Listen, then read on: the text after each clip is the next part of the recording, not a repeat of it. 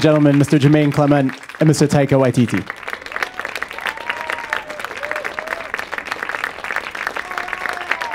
I've got a little bit of a fever, so I might say some feverish, surreal things, and I'm on children's Tylenol as well, so I might say some immature things. Do you prefer children's Tylenol? I don't, but I have a child and he has some Tylenol, so I borrowed his. Usually I stay away. You had to take it off your kid, man? Well, yeah. So I know there was originally a short version of this, and I remember you guys saying something about how it originally came to be, it was inspired by a stand-up act you did. That was quite a while ago. How did this stay in your consciousness that you wanted to make it into a film? How did it stay in our consciousness? Just remembered, just kept it in there. Yeah, if you know, we talk about big lists of ideas, and the ones that keep coming back are the ones that usually have some legs. So how different did it end up being from its original incarnations to what we have now? 50%. We shot this thing in town over a few nights in Wellington. The short thing. That's what we're talking about. So it was just an experiment, really, to see what it would be like. We interviewed the vampire characters. We didn't have the werewolf characters yet, things like that. And just the parts we liked, we'd stretched out, or we kept the things that we liked. You know, the characters that we thought would be interesting, we gave them a bigger story. Fascinating, isn't it? It's a fascinating story, how we made a kind of a short film and then made a feature. And well, I don't know, but that's the answer. I think about 50% found it fascinating. 50% want a new question. Okay. So talk about a little bit about each of your characters and how you developed kind of their personalities. They follow these kind of archetypal ideas of vampires.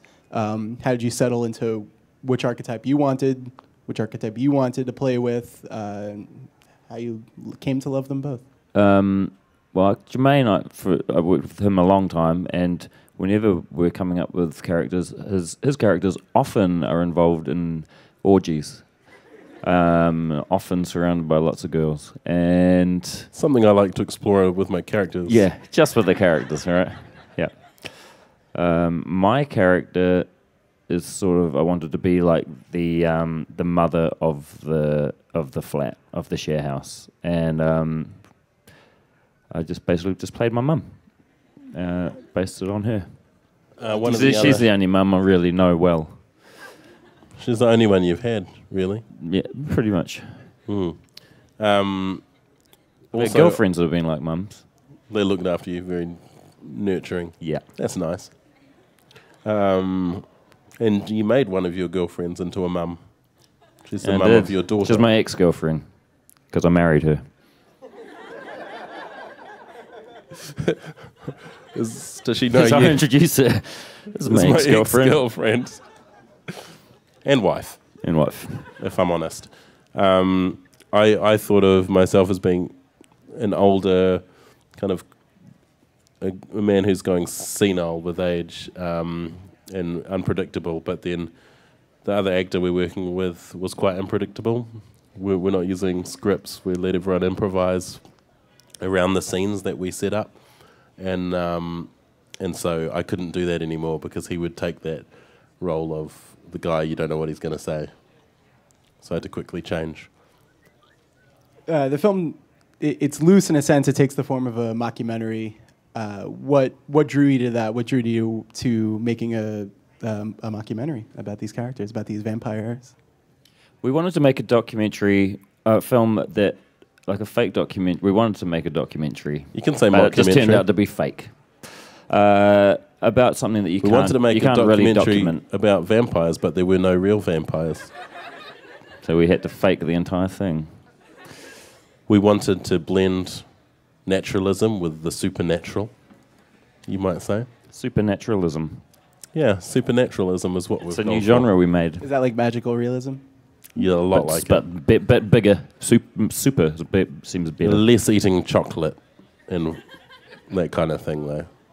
We wanted to blend, just make a documentary about something you couldn't actually do in real life, and have effects and make a revolving room so we could do a New Zealand version of Inception. Like just roll around on the ceiling and stuff. How much fun If you was see that? the movie, you'll see that. How much fun is it to roll around on the ceiling? We wasted a whole half a day shooting what ends up being about 20 seconds. It's not wasted. It's cinematic gold. It was worth it. Took half a day to weave that gold. How much fun is it rolling around in that room? It's very discombobulating. You get very dizzy because... so you know the idea. It's How like do a you recombobulate? You just have to get out and relax, I guess. The idea is you're in this room and it's like a hamster wheel and it turns round and round and the camera turns with it, so the room looks still, but you appear to be running up the wall and up the ceiling and things like that. But it's really like being in a tumble dryer and you haven't got anything to focus on because you think, you might focus on a point like that door handle, except you don't know where the door handle's going to be in real space. You just have to feel it, and it's you end up with a lot of bruises as well. We just tested it out first before we put the actors in, and we were covered with bruises. It's a really hard job, what we do. Yeah. Might be the hardest one in the world. It sounds very physical. It's up there with diamond mining. I didn't know Those that. are the two hardest. Well, your subjects are vampires. It seems as lethal. Well, the difference is we're mining for laughter. How's it going? It's okay here. There's a couple of little shiny little bits, but nothing big. No big gems. Being the film is kind of loose in its structure, can audiences expect to see more on a More DVD of and it. a special feature? More than was in the trailer. Well, actually, the structure is tight for the film, the story structure. So we know what was going to happen in every scene. Just the dialogue we let people come up with themselves. But yeah, there's a lot of extra footage. We got about between 120 and 150 hours of footage, and then we had edited it down to 85 or so minutes. You guys have spoken about, they didn't get to see the werewolves kind of in their full glory, but you had to put them together in a way. You used a lot of things left over in different effects shops. What was that like, kind of working on these designs where you did have this limited shoestring?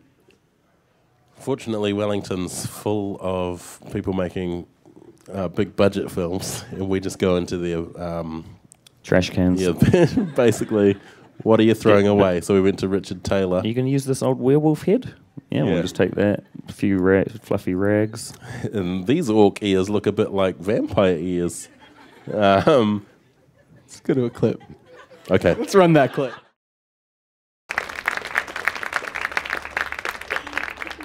Very hard-hitting and very raw. A lot of it was in the American trailer that played as well. It's a long trailer. Yeah. There is a rawness to it. I mean, how influenced by Errol Morris were you in making? Dumb. It's weird he didn't wear that bow tie here. Tonight. Yes. That was a It weird is choice. weird that I didn't wear that giant bow tie. Thought about it and I thought, well, maybe tomorrow night for the screening. Oh, yeah. What was your favorite piece of costuming? I mean, you guys get to wear a lot of fun stuff in the film. Costume. In the there's a big ball scene in the at the end of the film, and I wear a beautiful purple outfit that I thought was very, very cool. It was made out of curtains. Really? Not many people know that. Did you know that? I think I heard something wardrobe about it. woman made it out of some curtains. But you'd never know unless I was standing in front of a window. And I wore a fake wolf fur cape at one point, which was quite a nice item to wear. I'm going to throw fake paint on you for doing that. What's fake paint? Fake spit on your fake wolf. What's fur. fake spit? It's like imaginary, invisible. Oh, okay, I'm fine with that. Too many fake wolves are dying for these coats. We go into FAO Schwartz and round them up and slaughter them. So how did the characters of these kind of polite werewolves develop? We thought a lot about them trying to contain their anger, like 8 Incredible Hulks. So we wanted them to be pushing their emotions down so that they don't flip out and transform. Deep. Yeah. Nice. It's Yeah. nice that you guys A think proper about your answer. work. We should start throwing it to the audience. You guys are here to... But none of you, has anyone seen the movie? Oh, some of you downloaded it illegally. Hi, I'm really excited about this movie because I love like the whole like vampire film genre, and I'm always really excited when decent vampire films come out. So my question is like, how interested were you in vampire films in general, or was this just kind of you thought it would be a fun idea, and like what kind of vampire archetypes were you interested in playing with for this film? I took She the was last looking one. at you mostly. Well, I'm in the centre. It's hard to tell. Yeah, All right. I know it's difficult to see. That's all right. I loved vampire movies growing up. I accidentally saw one when I woke up when I was about 5 years old. I saw this movie called Scars of Dracula, which is a very cheesy hammer horror kind of thing. It starts off with a very fake-looking bat dripping blood onto a pile of dust, and that dust reconstituting itself into Christopher Lee as Dracula. And it looks very funny now, but at the time it was the most terrifying thing. I didn't know how someone could have conceived of that. And I had nightmares about it for years. And I would keep watching and seeking out vampire films through most of my childhood and adolescence. So, yeah, it's stuck in my head a lot. You, Taika? Yeah, I just watched a lot of vampire films as a kid. And The Lost Boys, actually, was the one that really affected me. I desperately wanted a trench coat like Corey Haim wears in that movie, and I asked my mum to get me one, and she got me I'm pretty sure it was a woman's one from a second-hand store. It had giant shoulder pads, so instead of looking like Corey Haim, I looked like Glenn Close. Mine kind of goes off of her question a little bit. I was wondering if there were certain horror performances that you guys based your characters on or looked to for inspiration. Yeah, for me, it's kind of, take a bit of this and a bit of that from different characters. I tried for a Bela Lugosi accent with a bit of a Gary Oldman and Dracula look, but as if the character hadn't been quite as successful as those guys, or he'd hit hard times. I sort of based mine, as I say, on my mum and also C-3PO. What about the look? We would also make these... well, I was going for C-3PO in a sort of Tom Cruise body, with a sort of Tom Cruise, Brad Pitt hybrid face. Oh, yeah. We had big kind of look sheets, I guess, that we worked on with our wardrobe designer. So we'd add some vampire characters, like classic.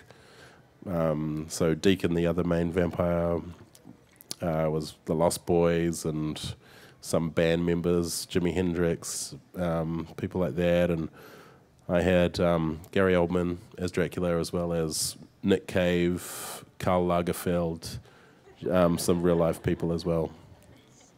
And you had probably some Mr. Darcy character from some movie. Colin Firth was definitely on there. Colin Firth, yeah.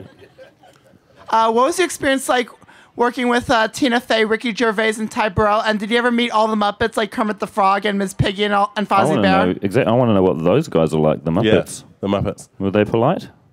They were very polite. But to be honest, in the prison scenes, some of those rats have quite a dirty humour. And you'd be surprised at the kind of things they said to me. But everyone else, Kermit was a real gentle frog. Miss Piggy, I didn't get to meet her, unfortunately. Lucky for you. I think she would have been all over you. You think so? Yeah. Do you think I have something Kermitish Is it my skinny arms and belly? And you're green. My greenness. That's just because I'm sick at the moment. Yeah, well, I don't know. I remember there being rules about what you're allowed to say about the Muppets. Break the illusion. So I can't remember what. I could tell you privately what they're like. Hi, I was wondering if you can briefly talk about the house. I know you said that you constructed a room, but was most of the set constructed, or did you have a set location? All the interior of the house was built, constructed. Every interior of every house is built, really. But this one was built on a stage. Specifically for us. Yeah, this one was built for us, for the movie. And it was, we can tell them that, eh? Sure. We've been telling everyone. We've been telling everyone. We're not allowed to tell anyone. But we're not supposed to tell everyone this. We can't shut up about it. But the walls are actually made from old bits of green screen from The Hobbit, which shot in Wellington as well. They're good movies. Hobbits and Muppets. That would be your ultimate movie. Hobbits and Muppets. Hobbits and Muppets. That would be. I like that too. So if you peel back the wallpaper, it's bright green, and we had a few things that we asked our set designer, who worked on The Hobbit and our film, which was to leave the ceilings open so that we could fly around on wires if we needed to, and we pre-lit all the rooms so that, because we improvised the entire film, we wanted the ability to just at any point in the scene just get up and walk out and go to another room, and a camera could follow you in there. So it really was more like a documentary. So a lot of the stuff was found. The outside is an existing building. It's Peter Jackson's office. It's true. We borrowed a lot off Peter Jackson. Hi. Sorry, this question's also kind of for Jemaine. I'm a big fan. You've done such a.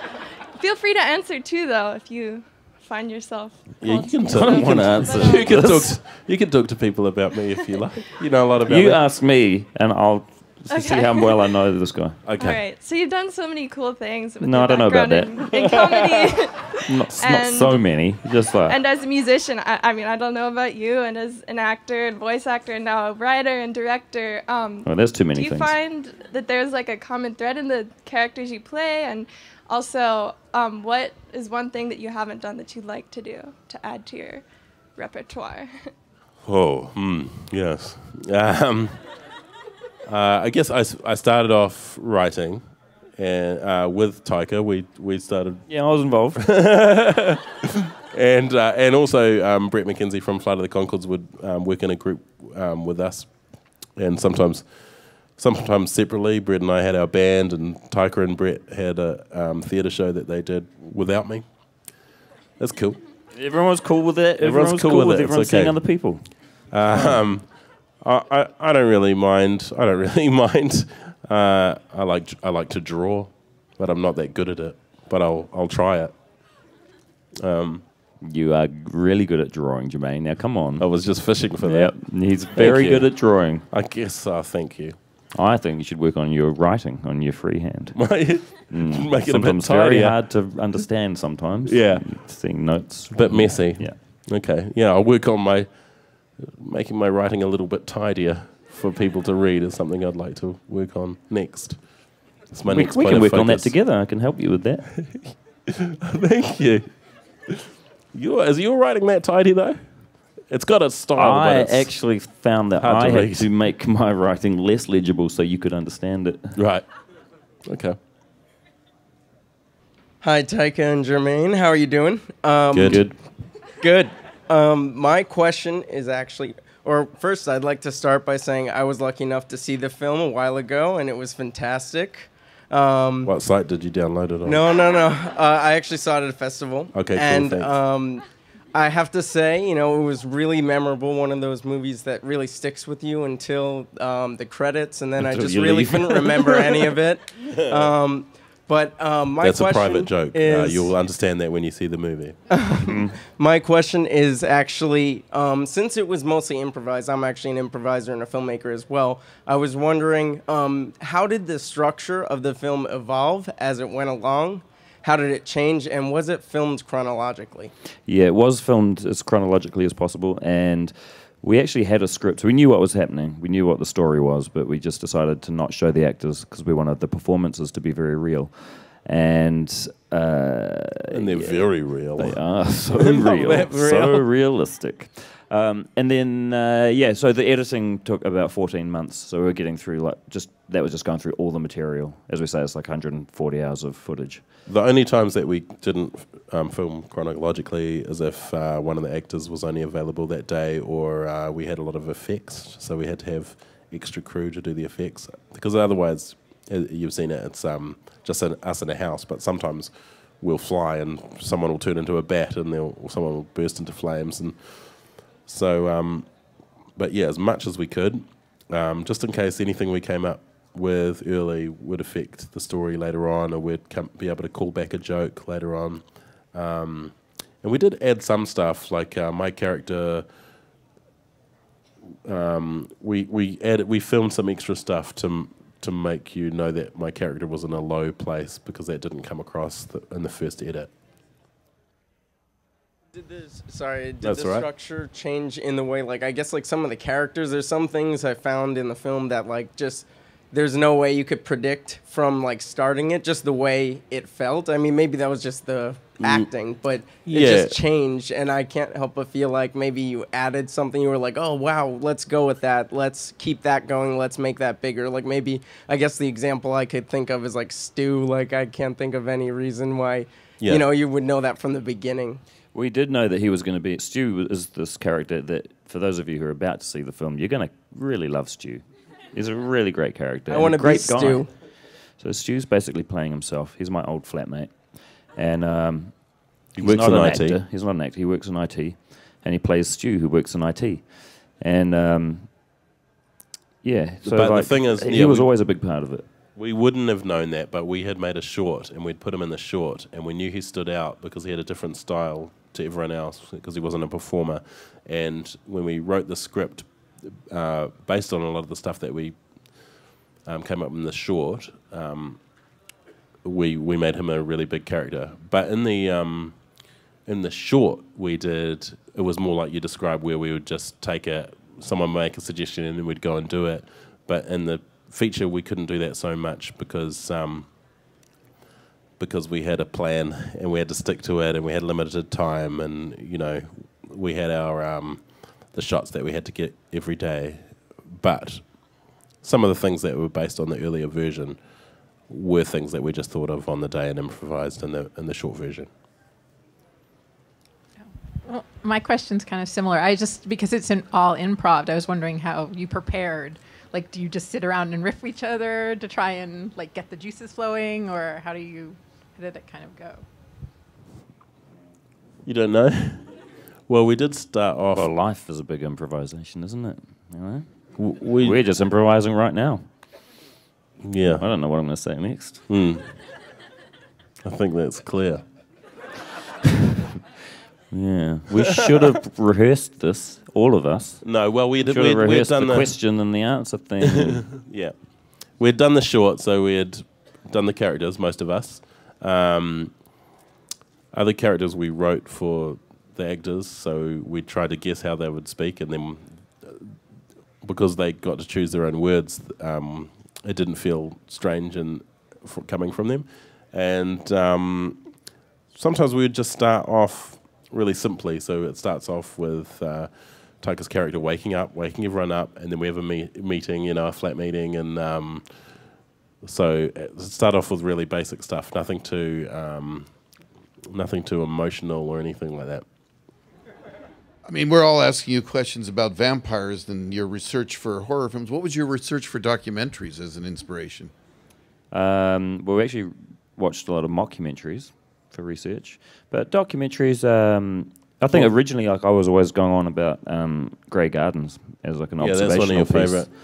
I watched. Well, we watched different things. We didn't have all the same influences.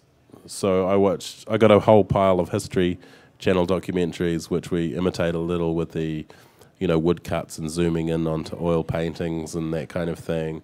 And also another thing, I wanted it to be like Some Kind of Monster, the Metallica documentary, where you don't know who's going to be the main player in that film. It surprises you who it's going to be. So that's one thing we were trying to do. Hello? I was hoping it was going to be you asking the last question. Well, thank you. I'm right here, ready to ask the question. All right, so you guys have obviously worked together a long time. What I'm wondering is... Because we have this... What? Rapport. We just know how to finish each other's words. Sentences? Yeah. You've got it. So what I'm wondering, this is a really serious question, I'm sorry. Good. Would you compare your relationship as more like a loving romantic relationship, or is it more like a very competitive, Look at this body angry language. sibling kind of at each other's throats relationship?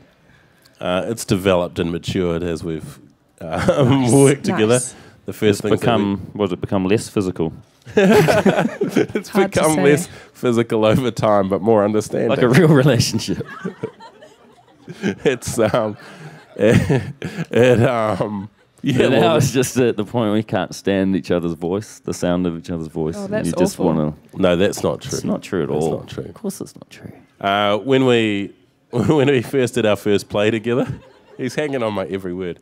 When we first did our first play together, the night before we opened, I thought we were going to punch each other up. I thought it was going to be a big fight. We never got to that. We had to go somewhere, and the car broke down, and then we had to walk, and we called off. I'm sorry, man. I'm sorry too, bro.